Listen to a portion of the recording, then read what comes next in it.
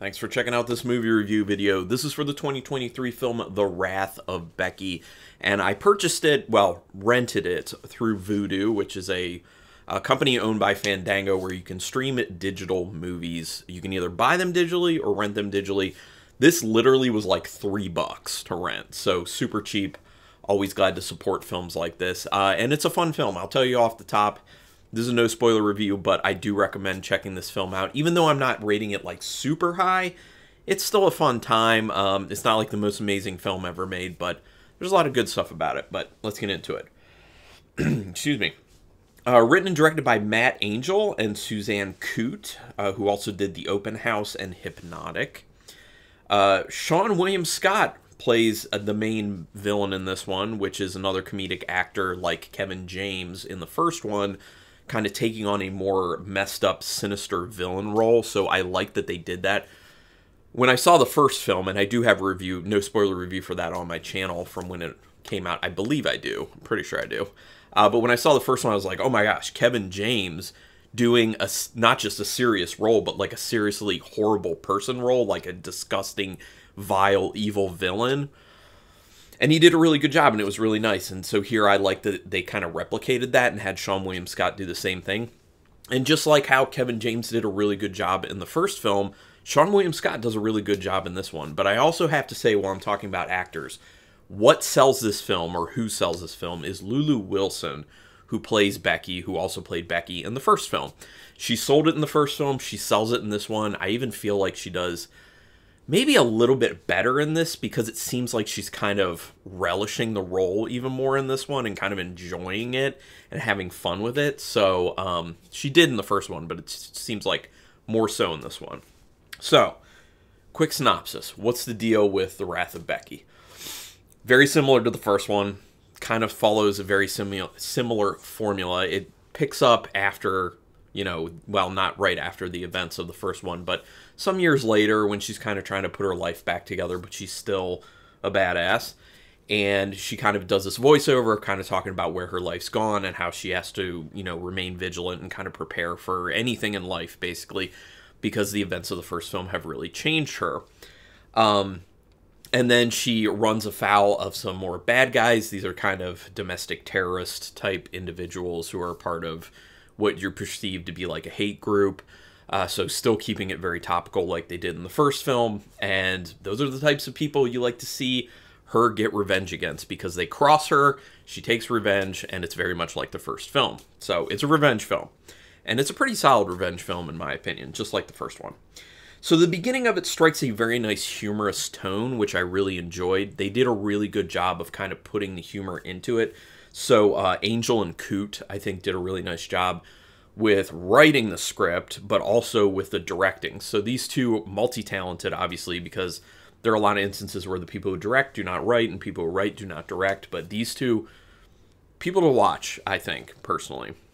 So I love the humorous tone in it. I love the fact that the humor that is espoused in this is actually, like, I wouldn't say necessarily like laugh out loud funny, but it is funny. I did internally, you know, receive a lot of it and kind of be like, oh, that's clever, or that's kind of funny, but didn't laugh out loud when I'm watching by myself, because, you know, it's very uncommon that I do that. But I enjoyed it. I like the humor, and the humor does stay throughout the entire film, which I think was another smart choice to keep it like upbeat and fun. They give a quick recap of the first movie.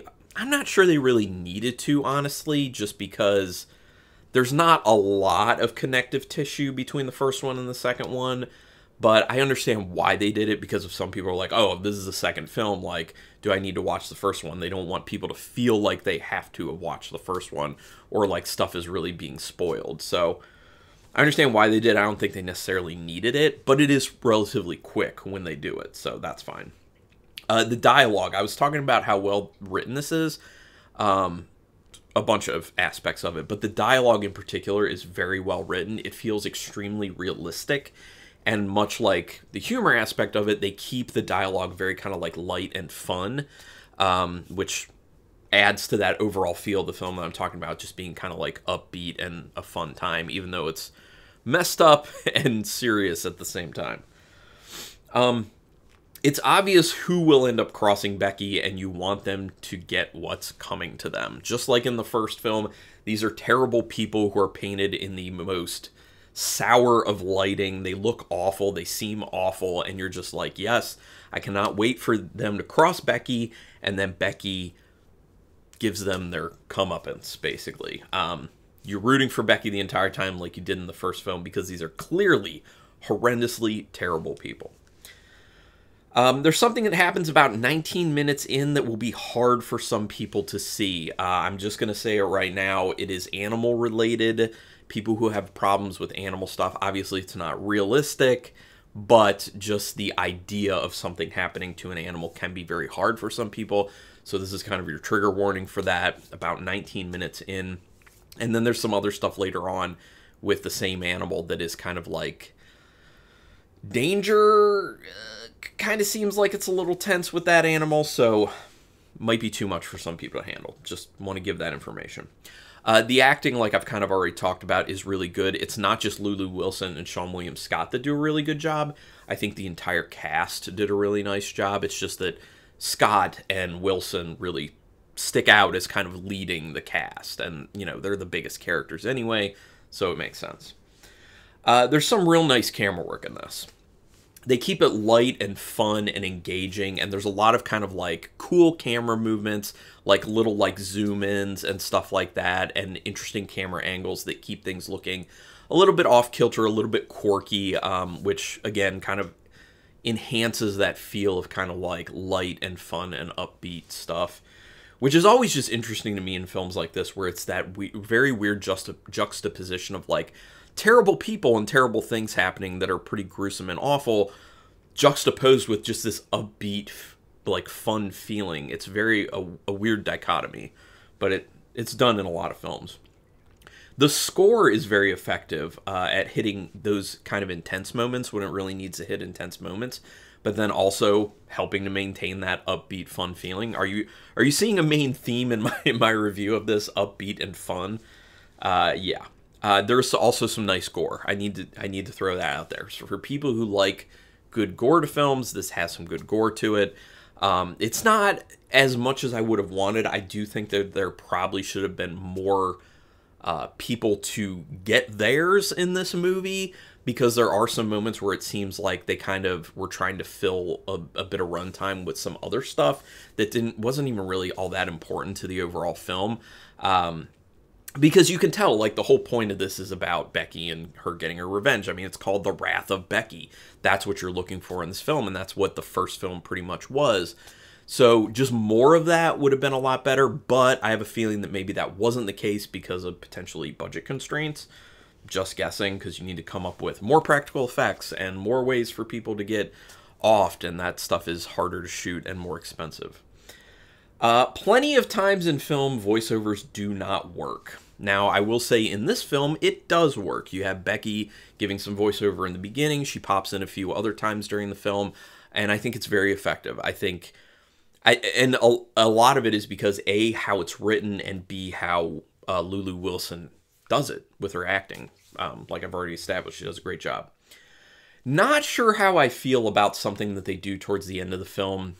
Almost like exactly at the end, but they throw something in that I'm kind of like, okay, I see where they're kind of setting this up for more, but I don't really know how I feel about it. Part of me is like, it's kind of like too much and ridiculous and over the top, but then at the same time, like, I'm a little bit excited about it and like where that could lead things. So I was kind of like, I'm in the middle on that one. I'm not 100% sure. This is where I'd like to hear from other people about what your thoughts on that thing are, if you want to put it in the comments down there.